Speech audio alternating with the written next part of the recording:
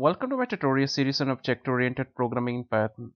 Today we'll discuss some basic concepts of object-oriented programming in Python, which includes classes, objects, methods, and constructors.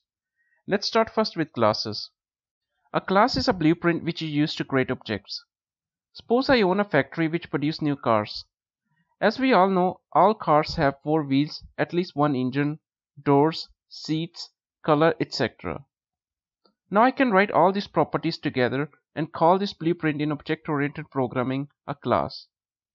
Now my own car is an object and also an instance of class cars. Similarly, your car is also another object and also an instance of class cars. So the class cars describe the concept of what a car is, and concrete cars are objects and instance of class cars. Now what is the difference between an object and an instance? In a nutshell, object and instance are same thing, but the word instance indicates the relationship of an object to its class. Python is little different when we talk about objects. Unlike other programming languages such as C++ or Java, Python has very loose definition of an object. In Python, everything is an object.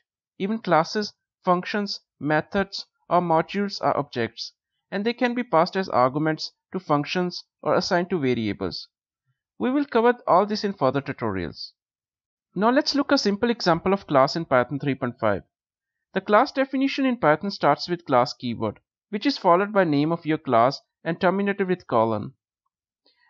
In this example, I have defined class vehicles. There are also other ways to define a class in Python 3.5, as shown in other two examples. Internally, they are all equal. In all these examples, my class vehicles does nothing. The Python keyword pass indicates that no further action need to be taken. I have also made two objects of class vehicles, named myVehicle and yourVehicle. Creating an object in Python is very simple. You just type the class name followed by a pair of parentheses. Now let's move a bit further and add some methods to our class vehicles. In Python we have functions and methods. A method in Python is actually a function, but it belongs to a class. Both functions and methods start with def keyword, short for define, followed by a space and name of the method or function. This is followed by a set of parentheses containing the parameter list and terminated with a colon. As you can see, setColor method in this example. Another difference between methods and function is that all methods have one compulsory argument. This argument is conventionally named self. You can name it as you want, like apple, banana, or anything. However, Python recommends to name it self, because otherwise it will degrade the readability of the code. And in Python, readability counts. Now what happens if I forget to include self? Python will raise an error message. Now what is self?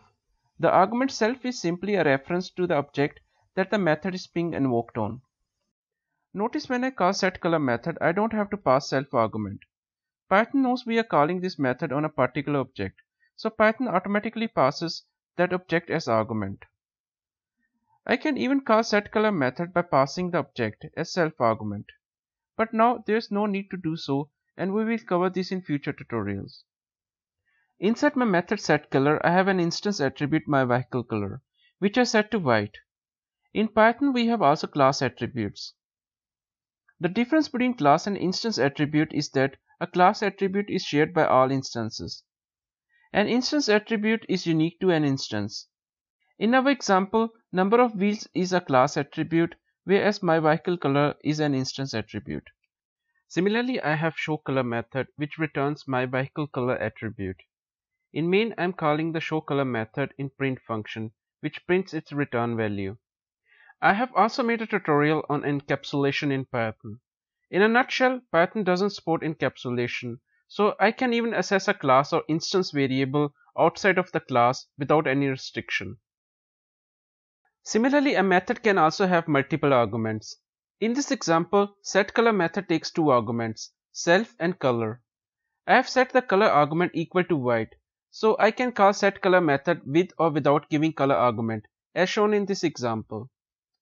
If I call setColor method without any argument, then the myVehicleColor attribute is set to white. In a nutshell, both examples are very similar, but the second example is much more elegant if you are changing any class or instance attribute. Now let's move to constructors. We all know that each vehicle has a color. It would be great if we could give the color of a vehicle every time we create a new object. In last example, we used the method setColor to set the color of a vehicle. Now using constructors, we can do the same. Constructors are actually special methods that create and initialize objects. Again, Python is a little different than other object-oriented programming languages. In Python, you have constructors and also so-called initializer methods. Compared to other programming languages, constructors are rarely used in Python, unless you are doing something very special. Let's see an example of initializer method.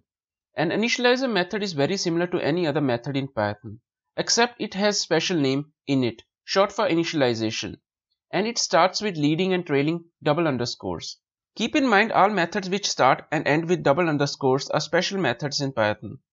Another difference between an initializer and a user-defined method is that initializer method returns nothing. In this example, init method takes two parameters, object itself and color. You can also have multiple arguments.